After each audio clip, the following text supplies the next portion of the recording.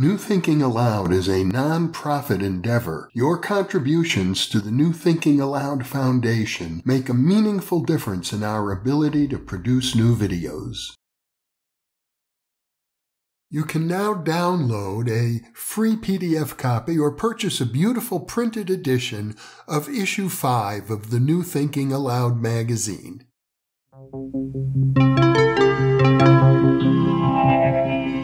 Thinking Aloud. Conversations on the leading edge of knowledge and discovery with psychologist Jeffrey Mishlove.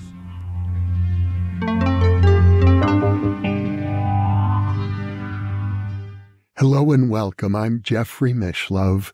Today we'll be exploring psychotherapy, porous mind, and spirit possession. My guest is Robert Falconer, who is an experienced psychotherapist working with internal family systems therapy. He considers himself a spiritual guide.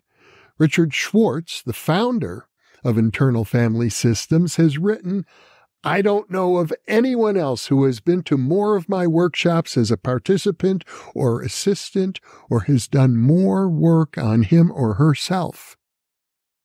Robert is co-author with Richard Schwartz of Many Minds, One Self, Evidence for a Radical Shift in Paradigm. He is author of Other Worlds Within Us, Internal Family Systems, Porous Mind, and Spirit Possession.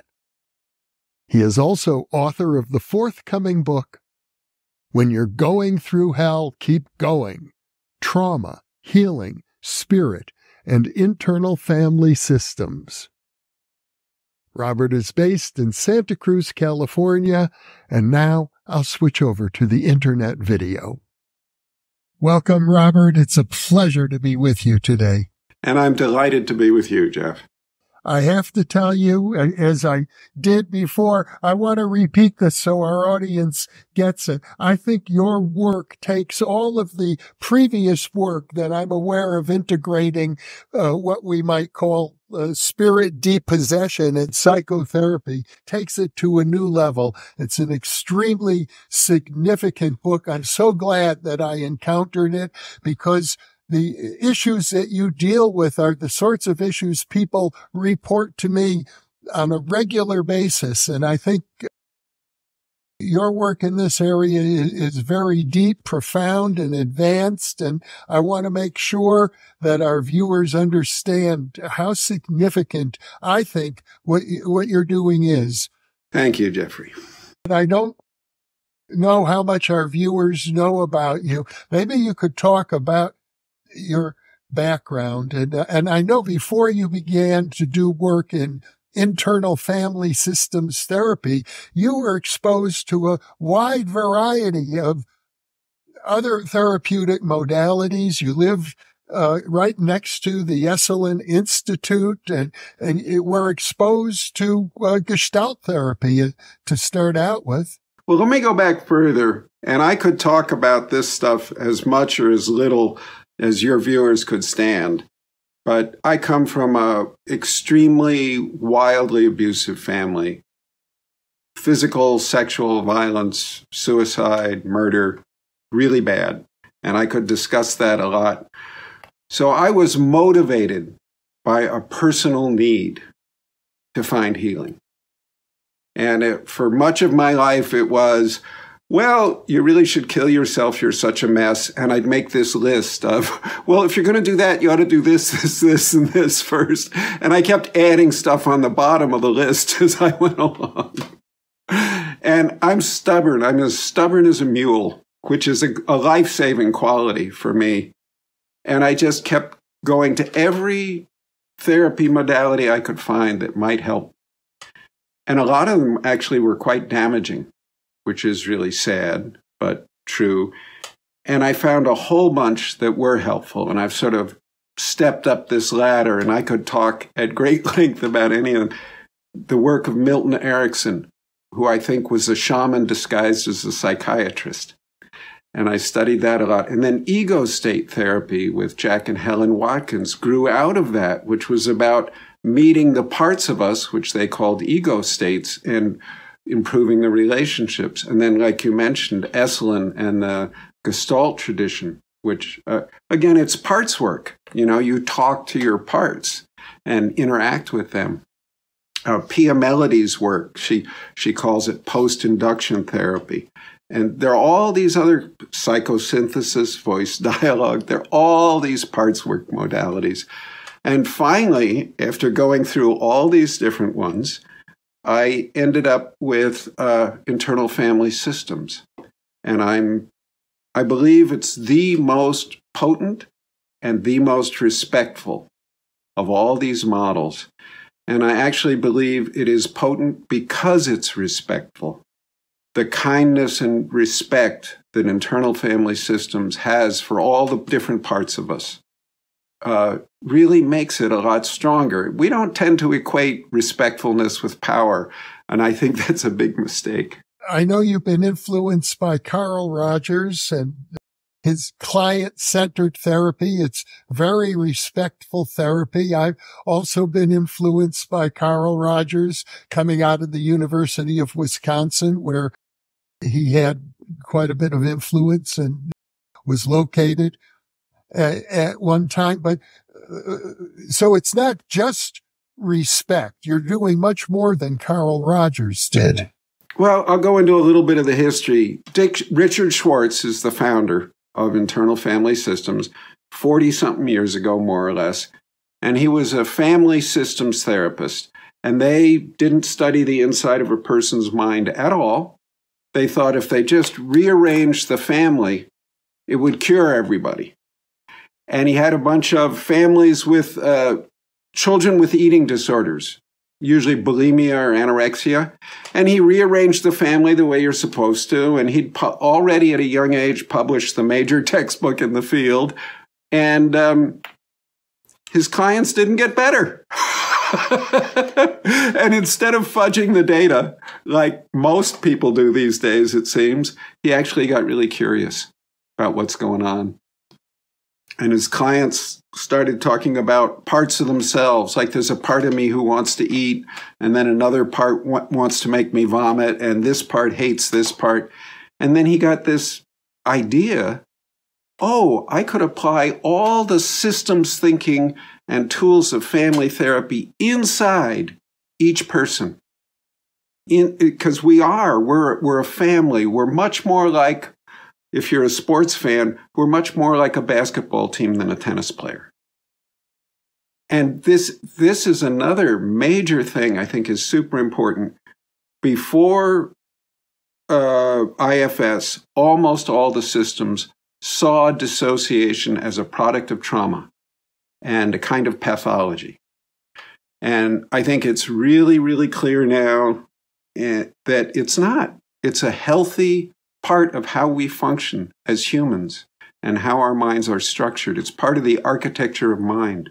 You point out, of course, that the idea that the mind has parts goes back to some of the earliest work in psychotherapy. Freud is classically known to talk about the id, the ego, and the superego. And I think from there, it just sort of flourished. And Jung, with his idea of complexes, Jung's idea of complexes is much closer to IFS's idea of parts than Freud's. It goes way back, way further than that.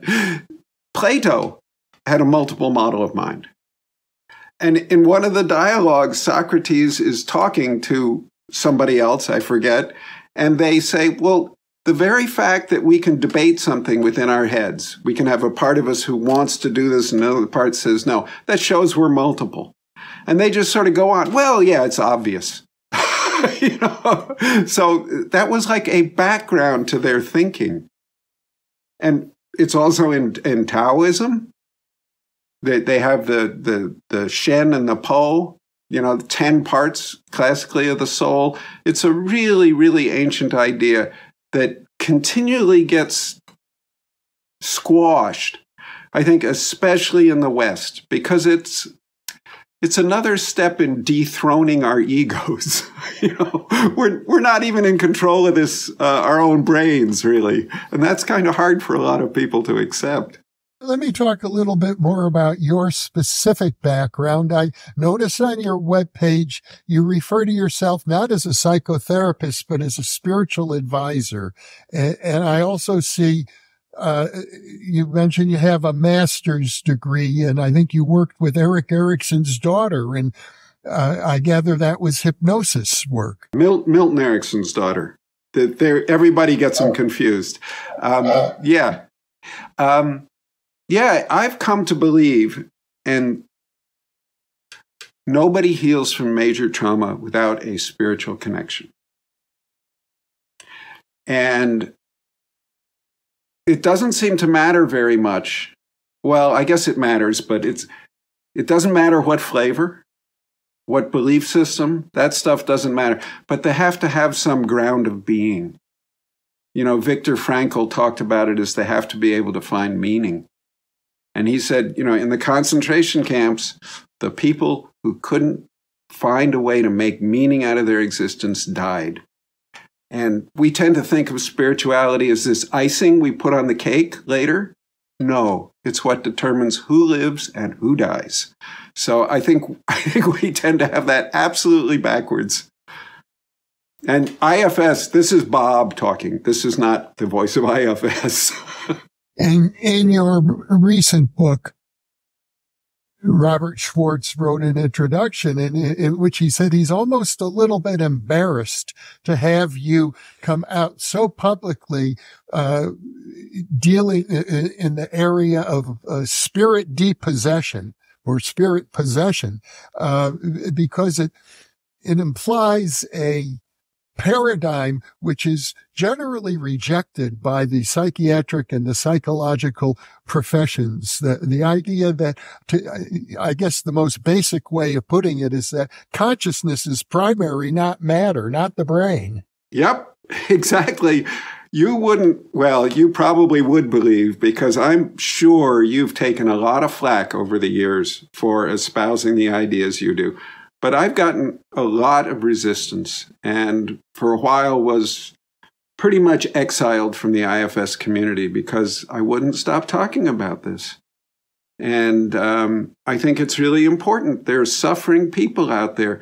Sometimes just the knowledge that something foreign to your mind can get into your mind and influence you can be immensely healing for a person. I'd like to is it okay if I tell a little story about that?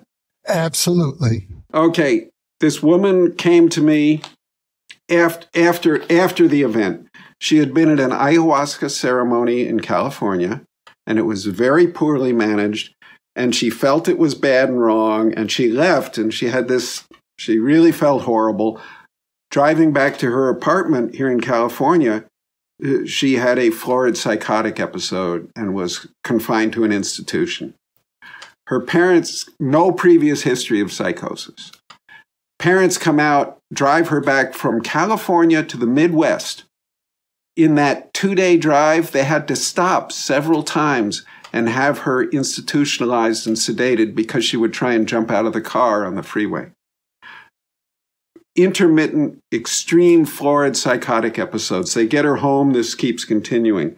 And she had I think it was cousin who was psychic. And the cousin came and said to her, "This is not part of you. Just tell this thing, I have nothing here for you but love when it comes back. Do that as a mantra. I have nothing here for you but love. I have nothing here for you but love." And she did it, and it worked. When she started having this psychotic episode again, she did that as a mantra, and it stopped. And she came to me later, just, what happened? What was that? And sort of clean up afterwards. And I said to her, well, sometimes these dark energies seem to be allergic to love.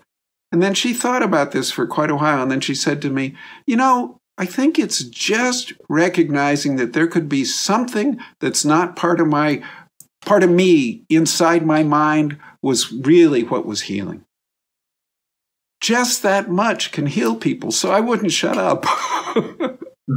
it brings up for me a bit of a paradox, and the paradox is based on the idea that we get from all the great mystics throughout history, that at our deepest level, we are one with everything. So ultimately, there is nothing that isn't a part of us. And yet, at the same time, of course, we are, as Alan Watts said, skin encapsulated egos. I can say that you and I are the same, but we're also very different. So it seems that being human itself is paradoxical. I would agree. You know, William James had one of the images I really like for this. I'm a big fan of William James, and it's unfortunate he's largely unread. He said, we individual humans are like islands in an ocean. We look very separate, but we're all the same seafloor. And I think it's something like that. And, you know, Bernardo Kastrup talks about these dissociative barriers, which give us the experience of being separate. But I think the key thing about these dissociative barriers is they're permeable. They're never absolute. And we in the West have somehow, probably in about the time of the Reformation, adopted this idea that our minds are private, isolated, and our property. And Tanya Luhrmann, the great anthropologist, calls this the citadel model of mind. And it looks all powerful and strong, but it's really, really brittle and really, really fragile. And I think it's a misconception that is at the root of many of the worst things, the hugest problems in modern civilization.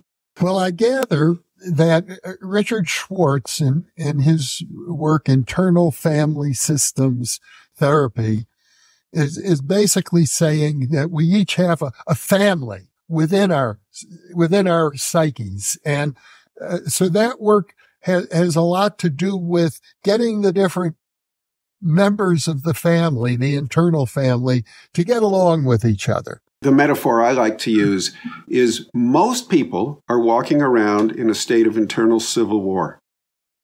And most human energy, very sadly, goes into these internal civil wars of people hating themselves. Like somebody going, I want that ice cream, and another part going, you idiot, you're already overweight. And, you know, wham, wham, wham, wham, all the time. I think most human energy goes there. And so the image for me is helping people transform their inner experience from an internal civil war to an orchestra or a jazz band or whatever their favorite kind of music is, choir. And, you know, in an orchestra, you don't want everybody to be playing the tuba. You need all the different instruments. It's not like putting everybody in a blender and fusing them at all. But at some point, you decided to take it a step further, and I gather Richard Schwartz used the term unattached burdens to refer to these, which were at that time, I guess, thought of as rare experiences people had of some part of their psyche, but it wasn't part of their psyche. It wasn't part of them at all. It was unattached. Yep. And I'd heard of these things because I really loved the IFS model, and it had helped me with my healing from my big trauma background immensely. And I was teaching it. And I'll tell you the story of how I got involved in this. In being on the staff of these trainings, one of my jobs was to sit with 3 of the students. One of them would be a therapist, one would be a client, another would be an observer, and I would be supervising and helping the therapist do the session with the client. And this one woman, the client, had what looked like an internal critic, which we all have. Or I haven't yet met anyone who doesn't have one. I don't want to claim everybody does. But, you know, that voice in there that's going, you shoulda, and, you know, work harder, all that stuff. But all the parts if they're parts of us, have a good intention. It's trying to do something good. And this inner critic in this woman just seemed to be just mean. Nothing good. And I'd sort of heard about these unattached burden things. And I said to the man who was acting as her therapist, I said, I don't think you've had any training in this. Would it be all right if I took over the session? And he said, please. He was not doing well. And this inner critic in her just kept attacking her. And what's good about telling her this? And then it would just say things like, oh, I want her to feel bad, stuff like that. And this inner critic appeared in her inner world as a bloodshot eyeball that was staring at her, and she would hear this horrible critical voice. And so when we couldn't find any positive intention to this part, because every real part of a person, if you're patient enough, has a positive intention, even suicidal parts, we just asked it, are you a part of her? Didn't want to answer that question. Just patiently and calmly, ask it again, are you a part of me? And it said something like, you wish, it had all these prevarications. And then eventually it said to me through her, you're supposed to be a teacher. That's a really stupid question. Don't you have anything smarter to ask? And I laughed and I said, well, it might be stupid, but it's simple. Are you a part of her? And after about 5 minutes of this, it said, no, I'm not a part of her. I'm a much more glorious being, and I'm going to squash her like a worm the same way I'm going to destroy you. That's an unattached burden. It's not part of her system. It didn't come from her own lifetime, her own personal experience. And one of the rules about these things is they only have power in you when they can scare you. And they're really good at scaring people because their power depends on it. But when you really can be with all of the parts of you who are scared of them, love those parts, help them be safe, they lose all power. So I didn't know much. I just knew that. I wasn't scared for some reason. I think Spirit was with me. And we were able to move this thing out into the light and got it out of her system. And then after this session, I had a very bizarre reaction. My core body temperature dropped like 3-4 degrees, and I was shaking, and I couldn't get warm for hours. And the other trainers were making fun of me. They were saying, oh, you're the Ghostbuster. And I got really angry, and it was not that good. Anyway, I just thought after this is just some weird fluke. I'm going to pretend this didn't happen, and, I've got my neat trauma-oriented psychotherapy basis here that I've spent decades developing, and I'm just going to stay with that and ignore this. And then on the way home from that training, this woman starts sending me these long emails about how the light in the airport is more beautiful than she's seen. And I start thinking, oh no, I've triggered a manic episode. And then this thing about I can see the spark of God in others, even strangers. And I'm going, oh no, trouble, trouble, trouble. And then she wrote me something that changed my life. She said, Bob, I didn't tell you this in the training, but when I was a young woman, I tried to kill myself many times. And many times I was locked up against my will. And when I tried to tell people back then about the non-human inside of me, they gave me electroshock, and they injected me with drugs I didn't want. You're the first human being to ever believe me. Thank you. You've changed my life. And then I went, I can't ignore this, And that started more than a decade of study. It's a very profound experience, and you became something of a specialist in dealing with what were called unattached burdens. Mm-hmm. Because other therapists didn't want to touch it. They were like me when I started. This is weird. Get me out of here. So they'd send them to me, which is good in terms of learning.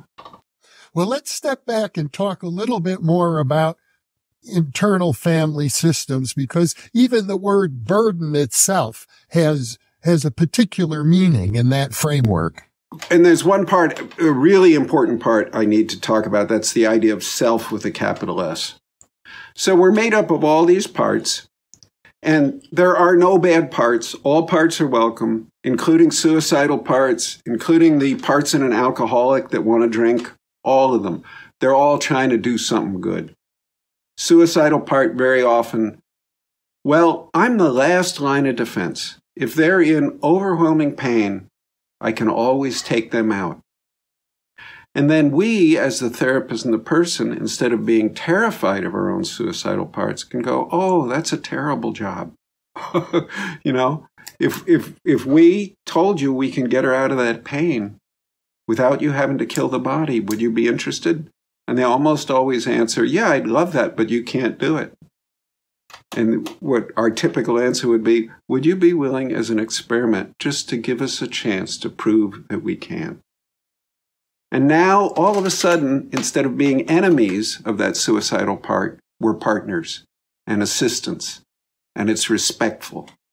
And that makes it really strong. So there are all these parts. There's also this thing called self, which Dick also discovered through his clients. There's something in there, and people would say, oh, that's not a part like the others. That's who I really am. And self is characterized by, Dick likes alliteration, 8 C's. Compassion, curiosity, creativity, connectedness, clarity, courage. There's a couple more. And it's who we really are. It's also always the witness. It's the eyes we look out at the world through. And Dick realized that what the locus of healing, where healing really happens, is when we can get the parts, very often damaged or reactive or protective, in relationship with this self-energy. Then that's where healing happens. It happens within the client, not between the client and the therapist so much. And the other thing is, he said, which was so meaningful to me and other people with major trauma histories like mine, self can never be damaged. It cannot be dirtied. It's like the worst storm, mudslides, winds blow down your house, trees over, power out, everything gone. But when the clouds part, the sun is there. It's undamaged. It's not even dirty. And that sun is who we really are. And he said, Bob, who you really are could not be damaged, even by all the rapes and beatings. That's an incredible message for abuse survivors, because many therapists basically tell them, you're damaged goods, expect a small, miserable life, expect to take meds for the rest of your life. So that's super important for people who've endured big abuse. Speaking of abuse, let's talk for a bit about what used to be called multiple personality disorder, which is, I guess you could think of it as sort of an amplification of this idea of many parts. Yep.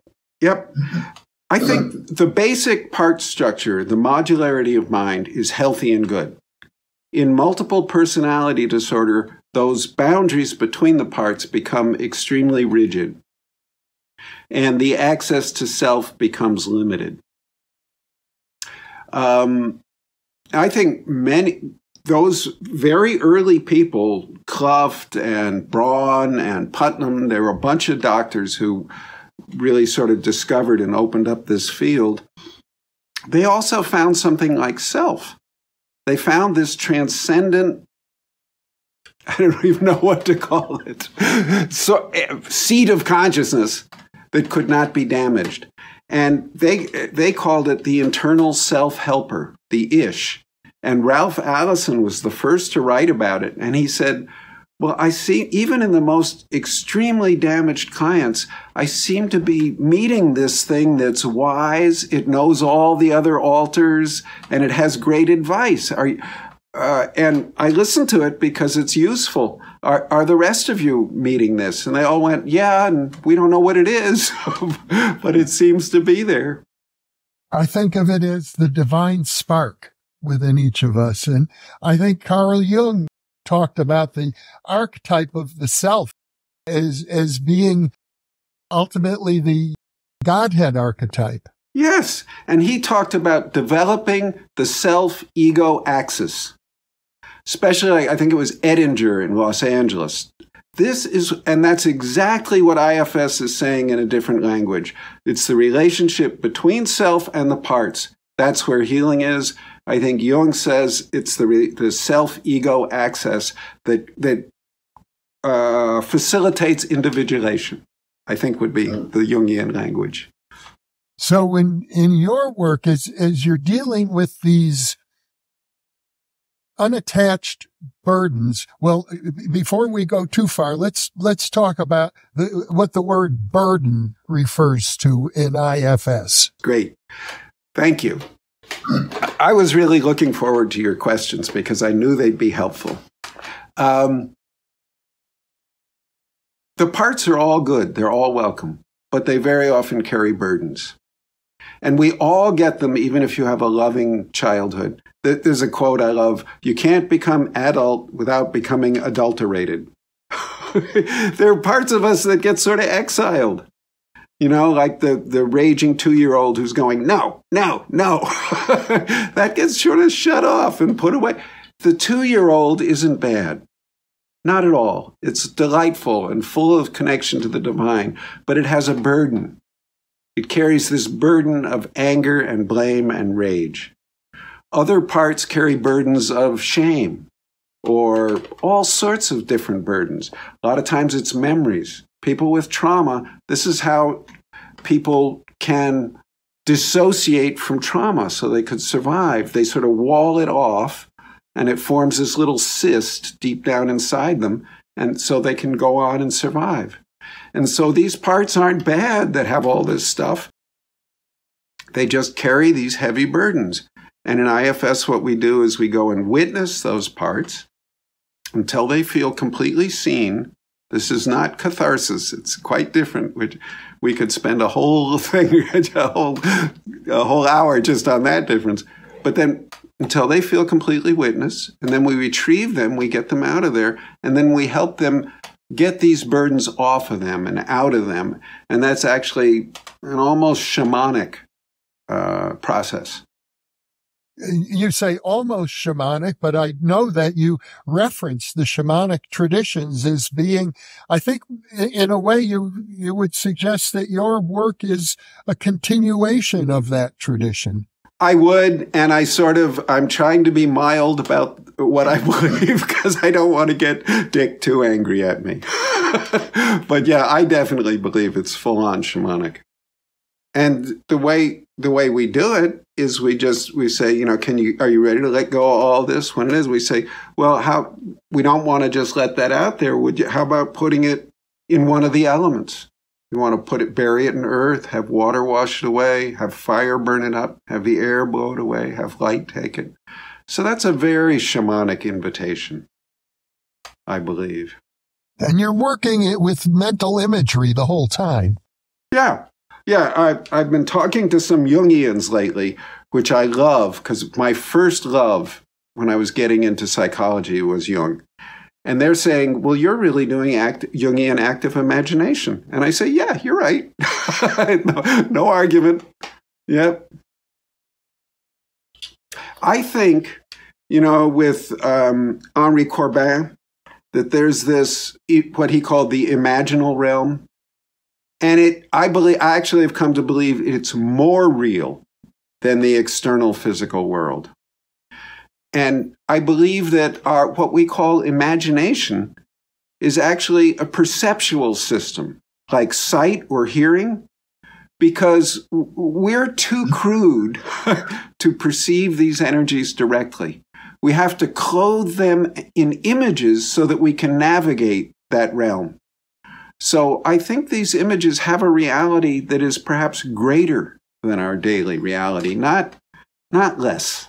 It seems to me that the whole profession of psychotherapy, going back to Freud and Jung certainly, has always been a struggle between trying to prove to the world that you're scientists on the one hand and hide the fact that actually what you're doing is very shamanic and imbued with mysticism. And it's always seemed like a little bit schizoid. Jung himself.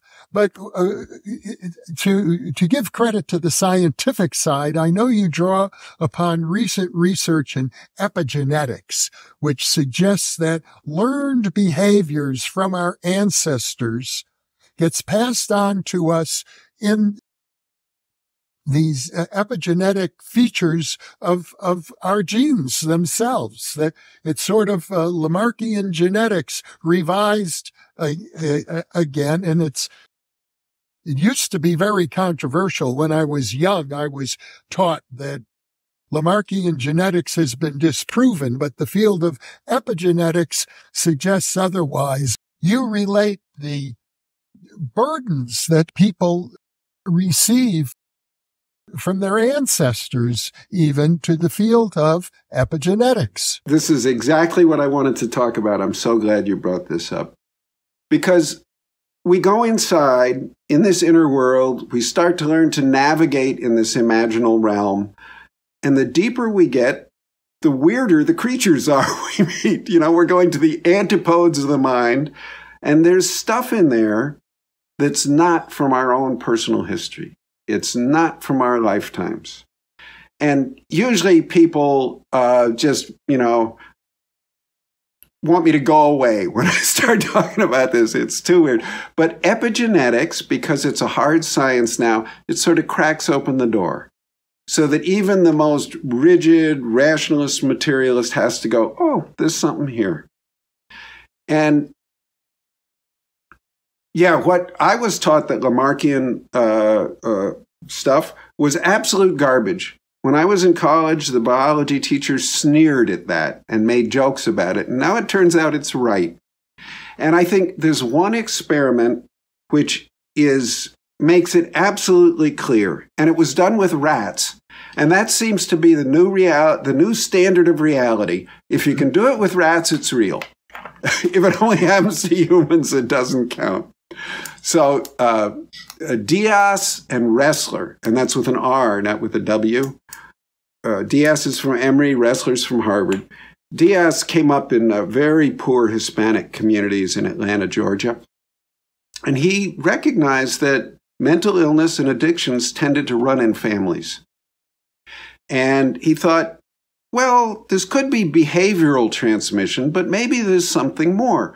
So he designed what I think is an immensely clever experiment to investigate this. He took a male rat, just the male, and exposed it to a relatively pleasant scent, somewhat like cherries or almonds, and he paired that with electrical shocks until the male rat got a startle response to the smell.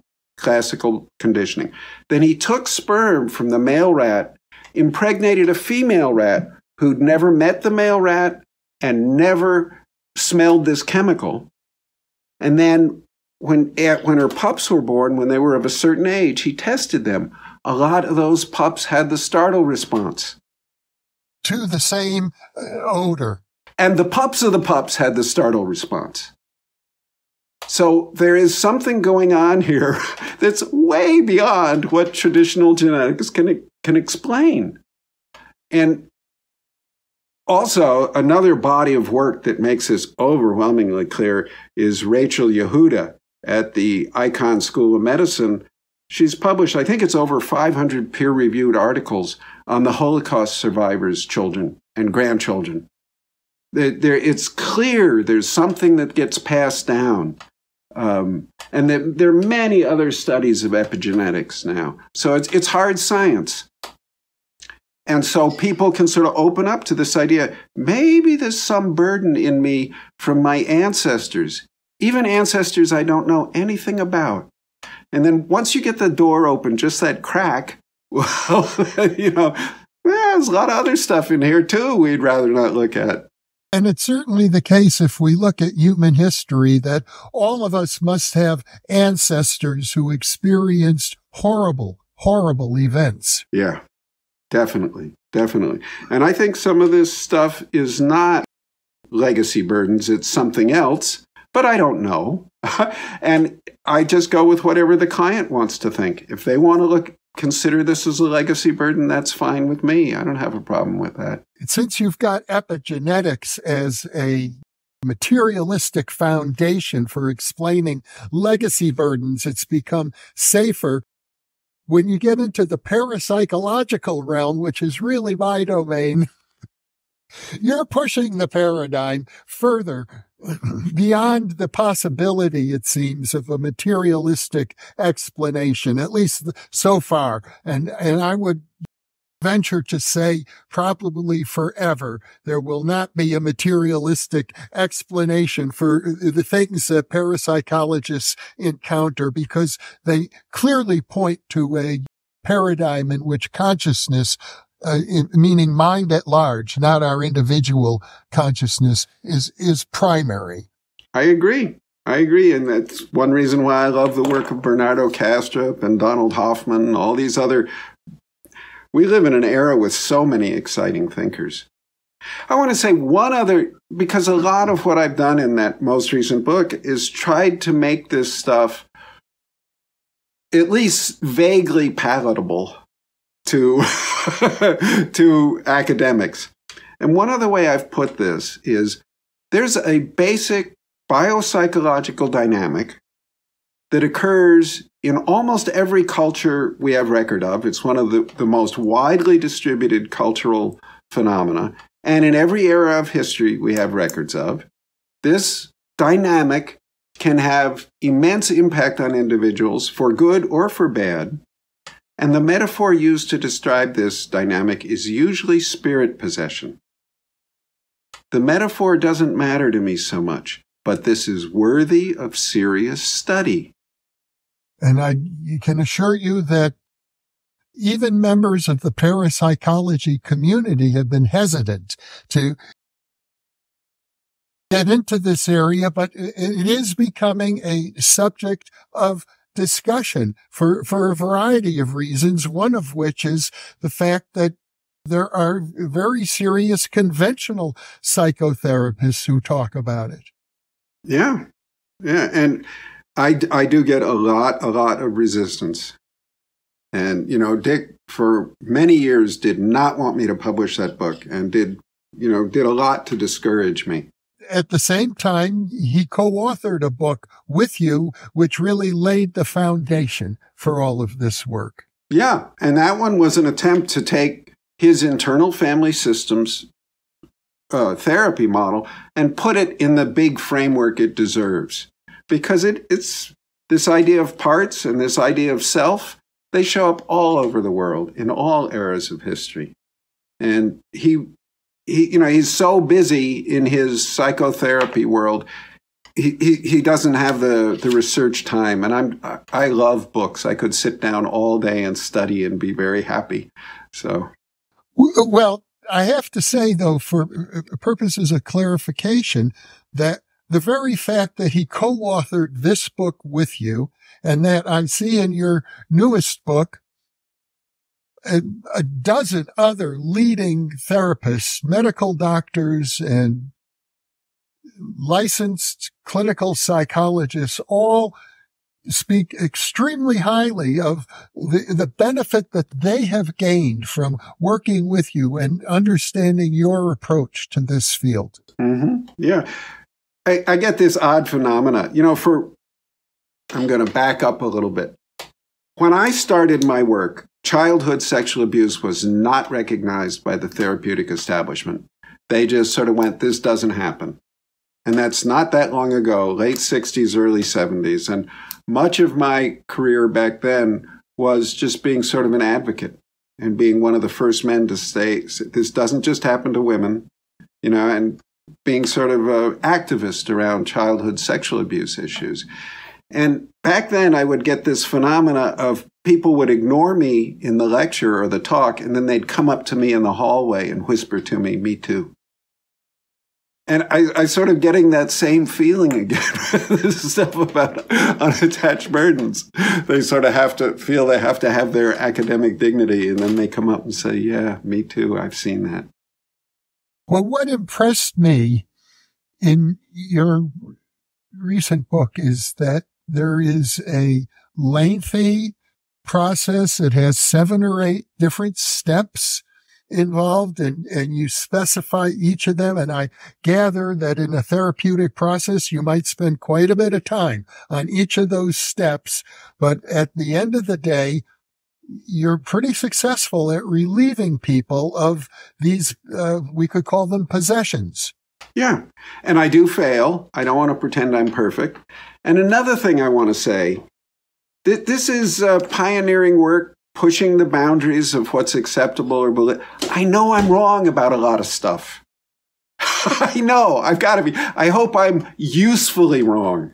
I hope somebody can see how I was wrong and go one better.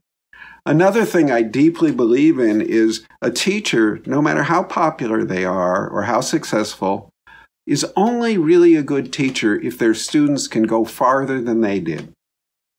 So my sort of goal in doing what I'm doing is to stimulate people to go farther than I've been able to go and to find the errors I've made. And, you know, it's just a beginning.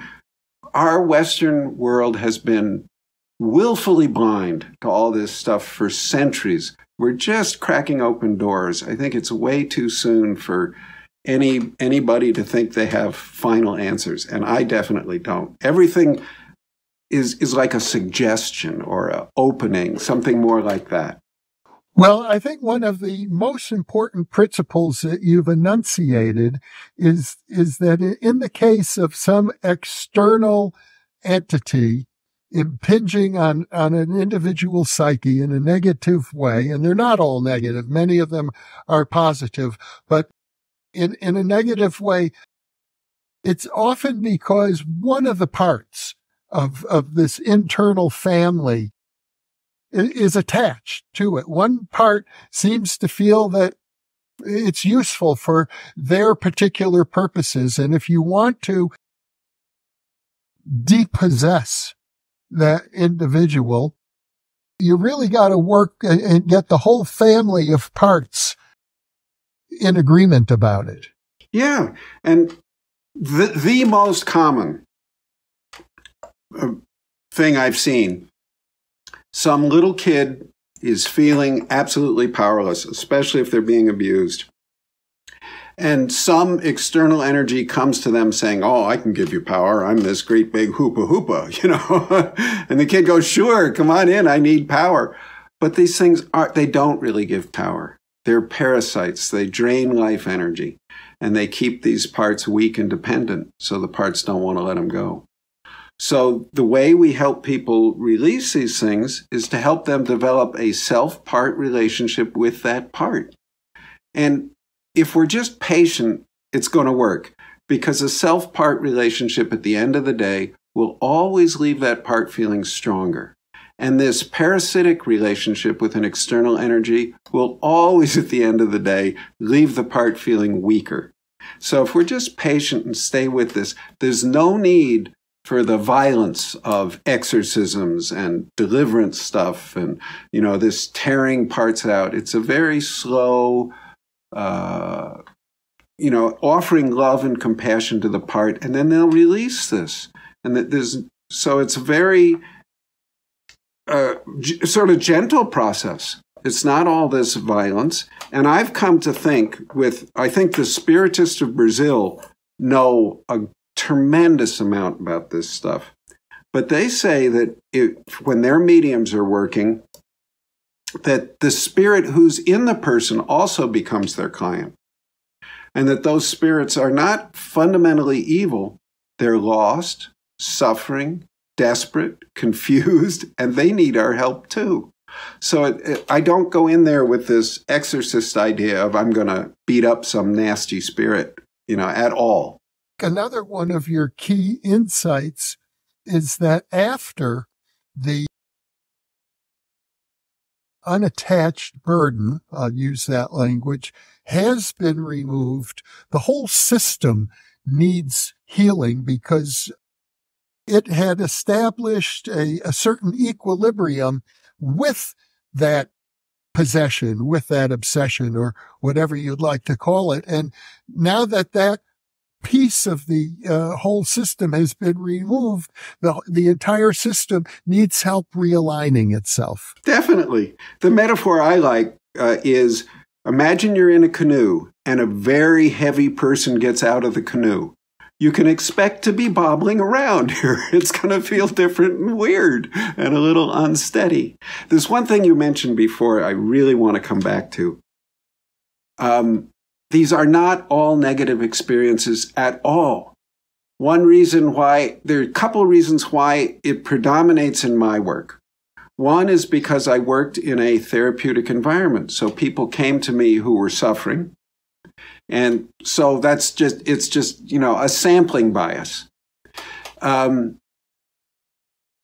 other thing if you look at the history of possession worldwide in the history of religions and in anthropology, which my first training was in anthropology, the vast majority of possessions are sought after.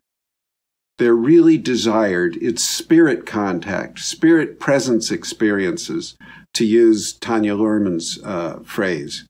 And, you can think of all these spiritual disciplines as ways to elicit this kind of contact. So another aspect of, if you've gotten one of these negative energies out, another thing you can do to rebalance the system is help people invite in positive energies. And that's another, and that, of course, that will get your license removed. Well, in fact, it has happened. Licenses have been removed from therapists who engage in this work. And it seems to me, I've also read that there have been occasions in which internal family systems therapists have been sued by their former patients. I'm not so sure about that. There might have been, but I don't think around this particular. Dick is very afraid of lawsuits. But I want to say, if something in my book appears weird and flaky, it's me. Don't blame Dick. The lawsuits that I read about briefly by doing a search using AI was that clients complained that under hypnosis they were instructed to remember traumatic events of abuse. And the question is, did those events really exist, or were they induced in the hypnotic process? Okay, that would be the false memory people back at it. I thought like Dracula, they were dead 50 years ago, but they have come back, or they have never stopped. Remembering traumatic events is a part of this work. Yeah, very often. Oh, okay, let's talk about that. Every form of trauma is associated with memory disturbance. The very first book I actually co-edited way before Dick was called Trauma, Amnesia, and the Denial of Abuse. Every form of trauma has interruptions and disruptions of memory associated with it. For instance, I had a friend who was in a car wreck, and his ribs were broken, and he was in the car and with his partner, and they were driving to the hospital, and his partner said, we had a conversation all the way to the hospital. And the guy remembered none of it. Complete amnesia for, 40 minutes or so. The type of trauma that's remembered best is single event adult trauma. The type that's remembered worst is multiple event childhood trauma. And I know that's very sort of counterintuitive, but when there are multiple, similar trauma occurs many, many times, a person's system develops ways to deal with it. It learns a way to encapsulate this and put it away. And for children who are being abused, they do not have the resources to tolerate the emotions that those events produce. So they have to find a way to encapsulate them, hide them away, and deal with them later. So the most people who are abused as children have some degree of amnesia for what happened to them.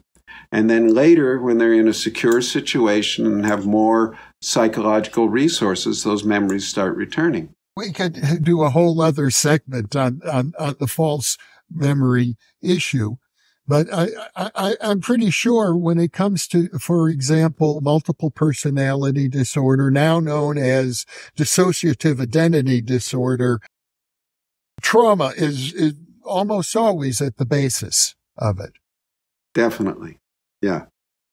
And that unfortunately skewed the whole Western attitude toward parts, because we thought the parts themselves came from trauma, which I think is a big error. In fact, I think the position of the IFS therapists is that these parts are healthy healing responses to the trauma. Well, they're there all along.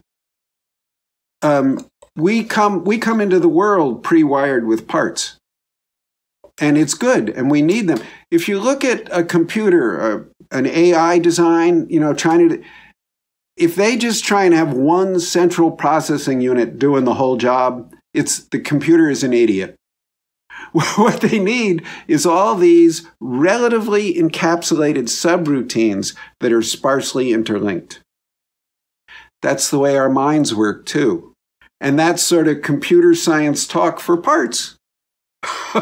We have all these things that are relatively encapsulated, that are sparsely interlinked, because that kind of cognitive architecture is much more powerful than one big mush. I see. So when I get a new Apple computer and it has 4 cores or 8 cores or 16 cores in its processor, that's the reference. I'm not I don't know enough to answer that, but I know it has to be subroutines. And, there's a whole branch of mathematics called nonlinear dynamics that shows how many, many systems of a certain complexity have to be organized this way. Well, it makes sense when you consider nature itself, like the weather. There are always more variables involved in any natural system than we can accommodate in a laboratory experiment. Yeah. And I think nature itself is the best argument for porosity of mind. I mean, if you look at any living system, it's porous. Every cell is surrounded by a semi-permeable membrane. It has to be, or it's dead. Why would we think our minds are any different? I mean, it's just sort of nuts. When you start thinking about it, it's like, how could we believe that? But we do. And it's built into our language. It's built in so deeply to the way we are in the world. It's really hard to think outside that box. This guy, what's his name? Daniel Siegel, the interpersonal neurobiology guy. He says we have to invent a whole new language, because it's so profoundly built into our language that we can't even think this way in terms of porosity of mind and systemic interreactions, and that mind is a field and we're just nodes in the field. And I believe he's absolutely right. Mm-hmm. And it makes all psi phenomena to be an of course.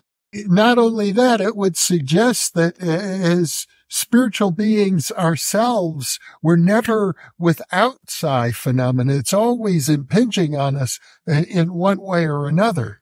Yeah, and we're trained to ignore it. It's beaten out of us. There's a wonderful image from Swedenborg that I just love, and I'm going to have a book out on Swedenborg and IFS in the early next year, hopefully. Swedenborg was talking about how we tend to think that spiritual experience is something we have to go to the other side of the planet. It's some bird of paradise we can only hope to catch a glimpse of in some jungle on the other side of the planet. He says, no, that's wrong. That's wrong. Spirit is right here, right now. And she so wants your attention that she is brushing your eyelids with her wingtips. That's a beautiful metaphor. Let's talk for a moment about discarnate humans. When we talk about spirit possession in the parapsychology literature, the clearest cases are ones in which a person is sick and maybe on the verge of death, maybe even pronounced dead. There's one case, the family is getting ready for cremation in India, when all of a sudden the body sits up and it's a different person with a different history and a different name and speaks a different language and remains in the body, says, well, I've come back. I was murdered in a village 100 kilometers away, but I've been given a reprieve and I'll be in this body now for another dozen years. And then that happens and it's validated over and over again, particularly the linguistic issues.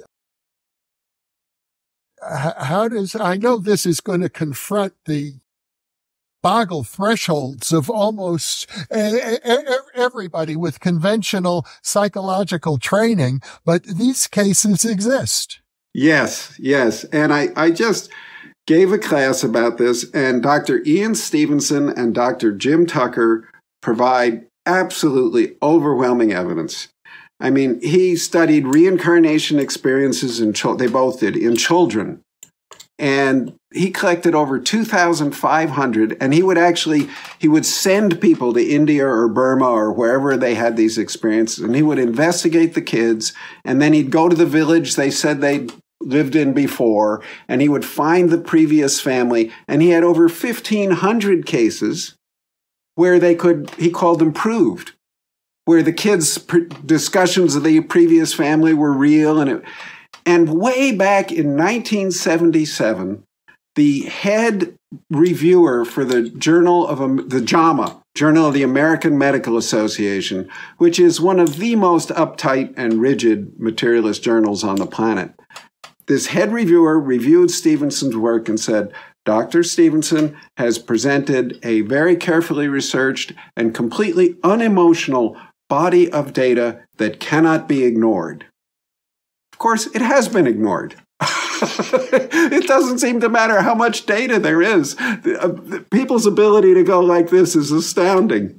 Well, you're referring to cases that are thought of as reincarnation. Possession is sort of a step further. You could think of it as replacement reincarnation, where the new incarnation occurs not in an infant, but in the body of, could even be an adult. Yeah. I think of it as a very similar phenomena along a similar spectrum. There's this phenomena that was reported in Tibet, and this French guy whose name is escaping me reported it. He said there was this Lama who wanted to be reincarnated instantly because there was some important work to do. So they had his body on this platform, and they covered it, and they had like a 5-year-old or 4-year-old boy under the cover with the Lama, and they did this ritual and the music and the chanting. And then there was this big, something happened under that cover, and they took it out, and the Lama's spirit was in the boy.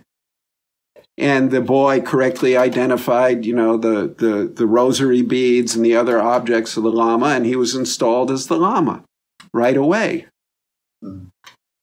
So that's sort of like the case you're mentioning, isn't it? Yes, there's a similarity. And I think minimally what I gather that you're suggesting is we have to pay attention to these cases.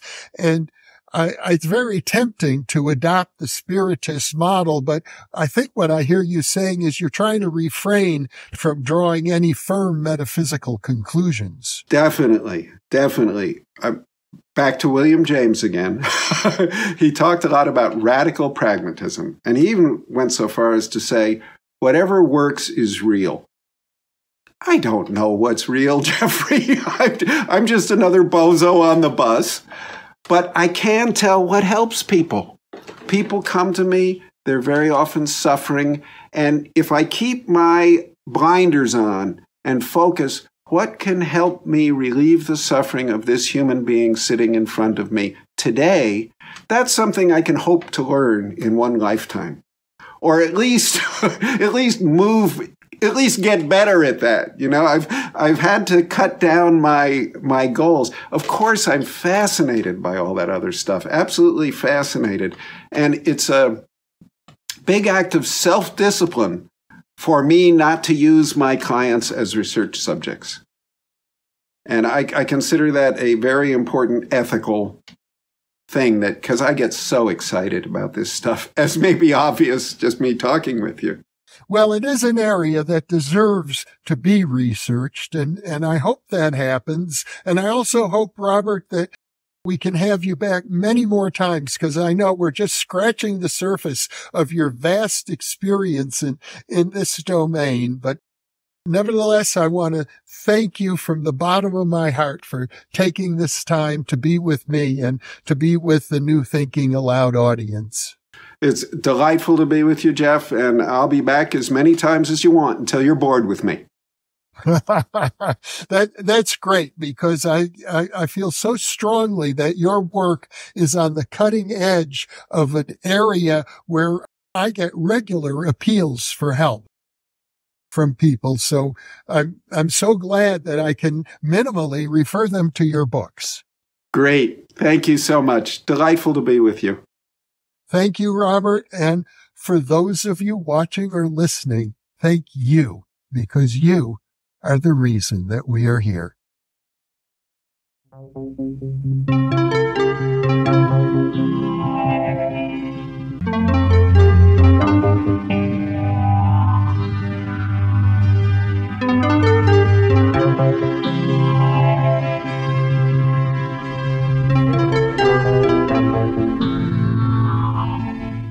Book 2 in the New Thinking Aloud Dialogues book series is a tribute to parapsychologist Russell Targ, celebrating his 90th birthday. New Thinking Aloud is a non-profit endeavor. Your contributions to the New Thinking Aloud Foundation make a meaningful difference in our ability to produce new videos.